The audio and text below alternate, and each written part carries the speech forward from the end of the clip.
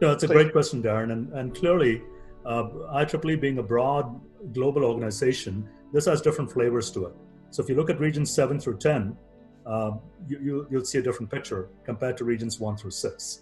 So if I look at the United States, which is where we are right now, and we have members from around the world who are participating in this call, it's really about relevance, right? The question about relevance. So industry engagement, IEEE has an industry engagement society, committee, excuse me, that reports to the board, that's looking at corporate memberships to bring companies to the fold. I believe Lockheed Martin was the first company that signed on.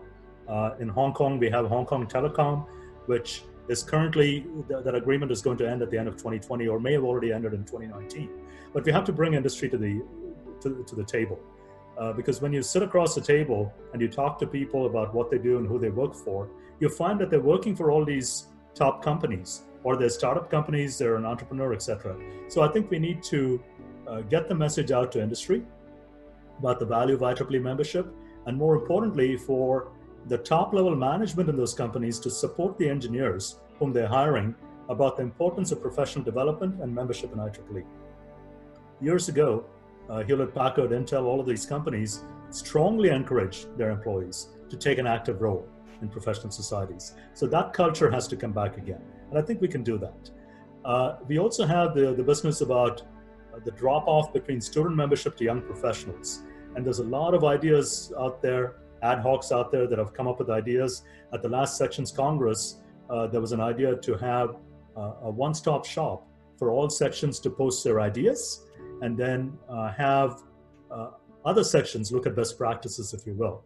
So it's not that if you do it in Region 8, it cannot be replicated in Region 6 or Region 5 or Region 10. So I think we need to be thinking across the segments of our membership, what makes sense. You look at women in engineering, 20,000 members, it's one of the strongest affinity groups, right? How do we support those kinds of activities? How do we support the entrepreneurship group? How do we support the chapters that Nick is talking about in solid state circuits? I believe the answer is all of the above. And really, it's not a question of year over year we're declining. I want to say, let's set a target and say, if 13,000 non-members are attending a virtual conference, something in the IEEE attracted them to attend. I think it behooves us to find out what it is. It's something in our DNA.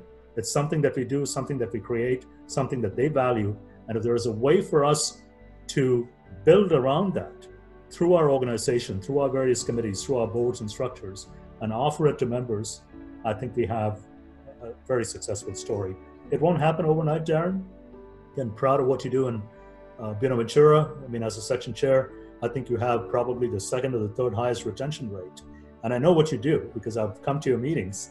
You literally pick up the phone and call members and find out what their concerns are and invite them to renew. It's that personal touch that somebody needs to belong to the IEEE.